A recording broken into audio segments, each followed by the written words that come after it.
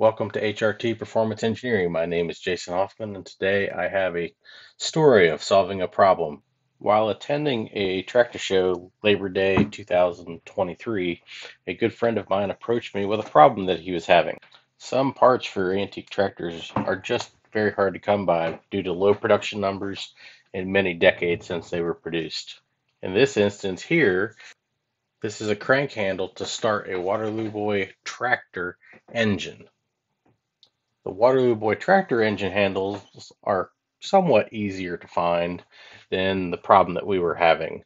The problem is the Type T portable engines rotate in the opposite direction, so the crank handles are essentially mirrored.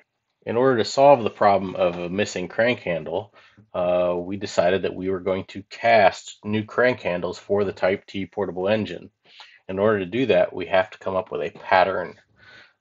So what I started with was several pictures shown here of a tractor engine crank handle, taking pictures and getting measurements on graph paper.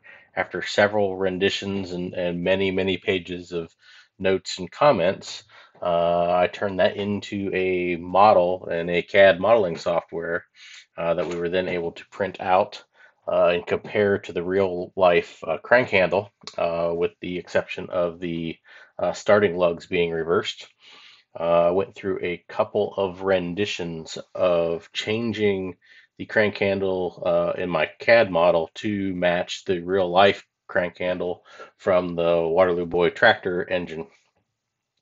Once I was happy with the output of the CAD model, as far as the graphics goes on the screen and printed out on the paper full scale, I then proceeded to 3D print the crank handle in two halves.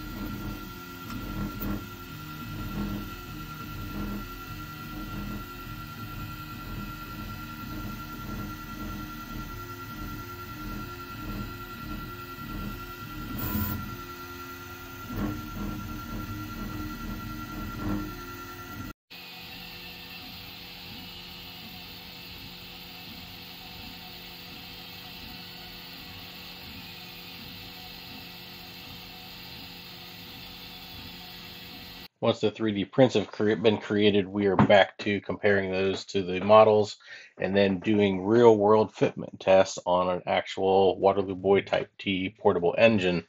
This one here was sold on an auction here recently, and I went to the auction and test fit it onto the engine.